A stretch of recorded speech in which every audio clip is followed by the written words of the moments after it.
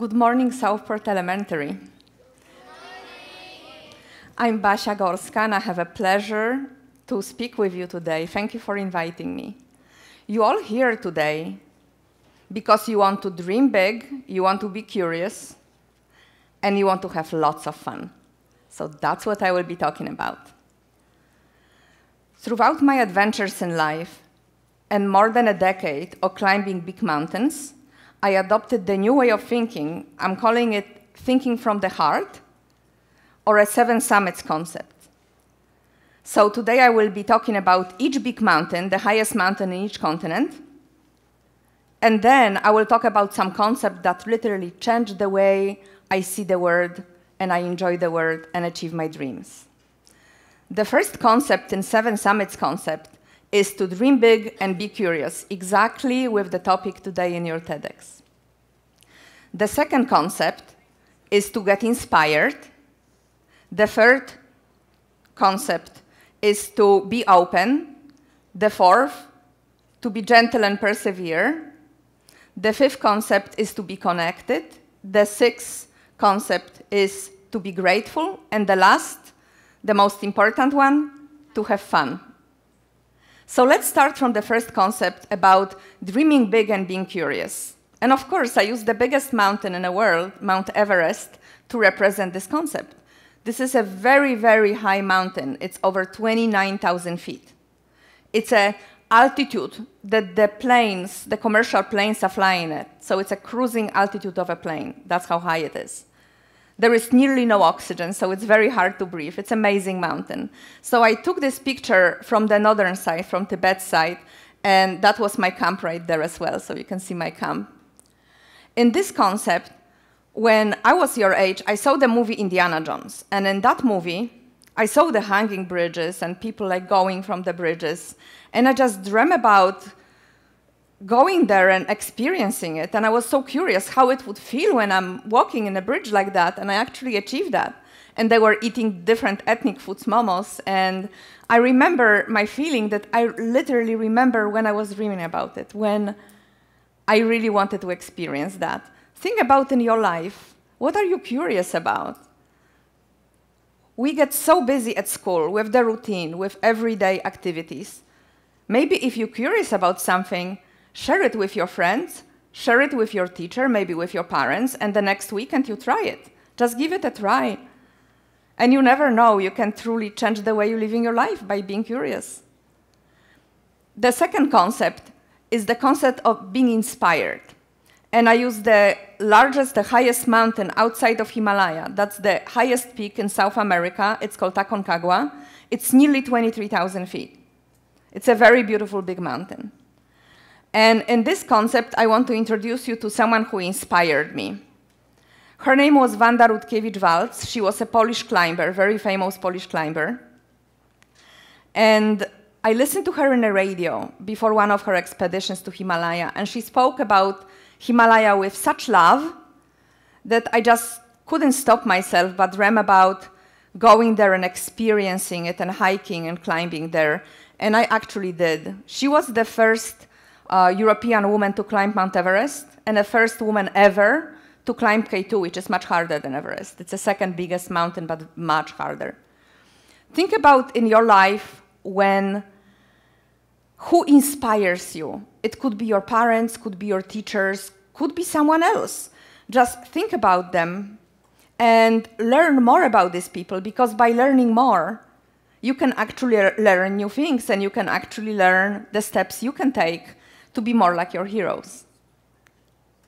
The third concept is to be open. And I use the highest mountain in Northern America, as well as in North America. So it's called Denali. It's based in Alaska.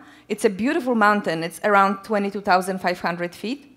And I climbed this mountain I still remember the day. It was 4th of July, 2006. So I still remember the day when I was standing in the summit, super cold, like in a stormy weather, after being stranded for a week in a highest camp. So this is my best memory of the 4th of July. In this concept, I wanted you to think about being open to the new experiences, being open to the new people. And I used pictures from Himalayas. They have a tradition called puja. So before the expedition starts, their priest, called the Lama, comes in and puts like a protection words for all the expedition, for Sherpas that are mountain workers, for our equipment, and at the end, we have lots of fun. We eat food, we drink, and then they smear flour all over you. So I even included one picture, just grab the flour and smear all over you. Think about, for you, what being open means. If you're open for new experiences and your parents, your teachers propose to do something and you're like not sure because you truly don't know how you will feel by doing this, just even trying and knowing that trying will be enough and you can learn something, you can actually have fun. You can learn new things, you can meet new people. So just try new things. Just think about something you really want to try and just try it, be open to it. The next concept is based, it's a gentle perseverance. And I used the mountain, my first 7 summits, Mount Kilimanjaro, I climbed in 2004. And if you are ever interested in climbing, hiking adventures, that would be the mountain to start. It's beautiful.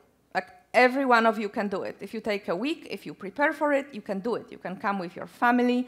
You can see awesome animals. You can see beautiful plants. It's just amazing. Amazing. So I truly wholeheartedly recommend you try that mountain. In this concept, I'm talking about, and I'm using again pictures from Everest, I'm talking about something I call the wall, and like persevering through pain, through boredom, through really hard situations. So if you want to achieve your dream, there always comes the moment I call the wall, always.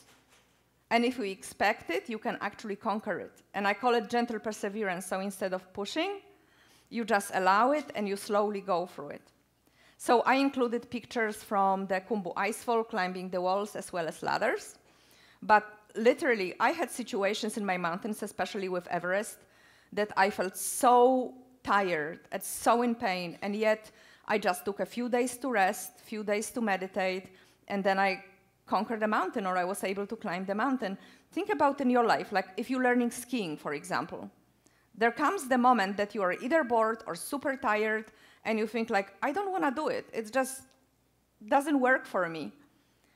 Instead of pushing, if you take a break and just go and eat something and relax, and the next day when you come back, it's like a different day. It's so much easier.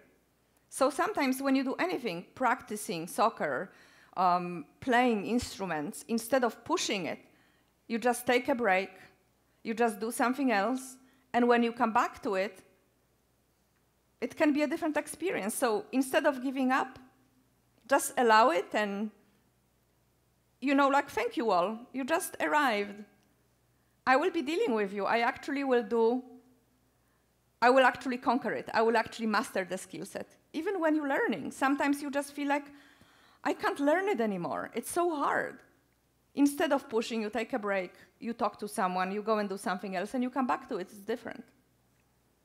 The next concept is being connected. And I use the highest mountain in Europe. It's Elbrus. It's around 18,000 feet.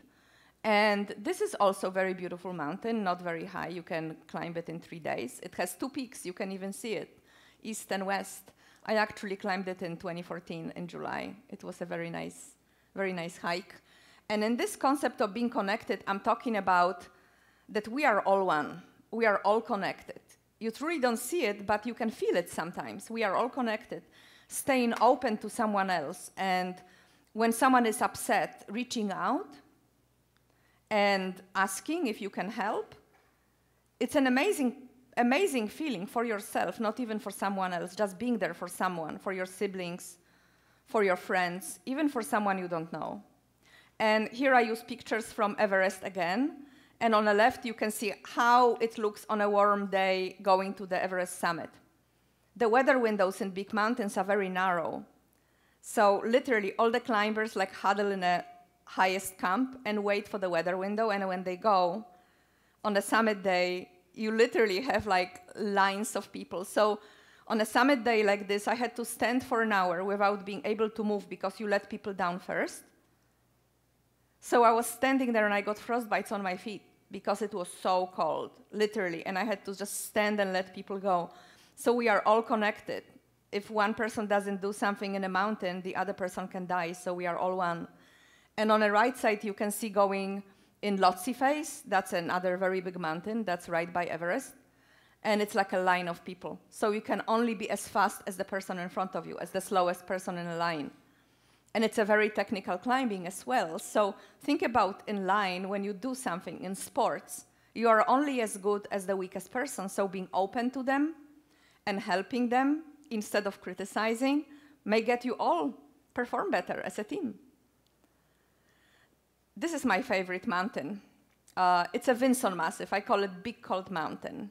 And I use this mountain to talk about gratitude. This mountain is located in Antarctica, and it's super cold, super clean and pristine, super beautiful. I climbed it, I think, in 2013. That was the most expensive 7 summits because it's so remote. It actually reminded me, I don't know if you know Game of Thrones, it reminded me of this ice castles and ice wall in Game of Thrones. That's how remote it is and cold it is. Talking about gratitude, again, picture from Nepal, not from Vinson, not from Antarctica. I climbed Mount Everest. I was there twice, 2015, 2016. So in 2015, on April 25th, the huge earthquake killed many people and destroyed many homes, both in Nepal and in Tibet. So my trip got cut short. I was in Tibet, that first picture of Everest, and they basically sent us out from the mountain. We had to wait for our bags, and when I got back to Kathmandu, right by my hotel, that's what I saw. The houses were collapsed. People were living on a street. Here it doesn't even show in the evening. Literally, people for a year slept on a street. They didn't have homes. So I felt so touched that when I got back home, I started raising money for my Sherpas so they can rebuild their homes and the kids can go back to school. They rebuild the school. And they did, thanks to the generosity of many people and helping people. But that really touched my heart. So the following year, 2016, and that's me, by the way, when I was standing in top of Mount Everest, I felt this overwhelming gratitude that I cried. I kind of lifted my goggles. You can't really see my eyes here. You can see my Sherpa, Sanjay Sherpa, taking my photograph. It was super cold. But I felt such overwhelming gratitude because so many people lost life. So many people lost home the year before. And then for me to come back and summit, it was just overwhelming. Think about in your life what you're grateful for, what you're thankful for. And we all want to be happy and have fun. But you truly can't have fun if you're not happy. But happiness is, for me, completely linked with gratitude. So when you feel thankful for what you have, like living in this beautiful Sacramento, being able to go to school, being able to learn, having a future, having loving family, friends, there are so many things. If you start every day just with one thought, literally, what am I thankful for? You can notice this one thing, you can notice the difference in your life right away. And this is the picture how I look. You can see the snow and icicles hanging from my hat. And this little postcard, the Lama, I show you puja ceremony. The Lama gave you a card that has like sacred words and protects you. So I took it to the summit. I was like, I need to be protected with the sacred word of high altitude Lama, so nothing bad will happen to my Sherpa and I. And it was so cold that I had to put one hand here because I took one photo of my Sherpa and I was really cold. And you can see the traffic and connection, even on the top of the world at 20,029 feet. Bunch of people walking around you, literally. The next concept, the last one, but the most important one, is to have fun. And I'm using the last of the 7 summits called either Karstens Pyramid or Puncak Jaya. It is located in Australia and Oceania. So it's located in Papua New Guinea. And it's a very, very adventurous land. The mountain in itself, it's just the rock climbing. And I climbed it, I think, in 2013.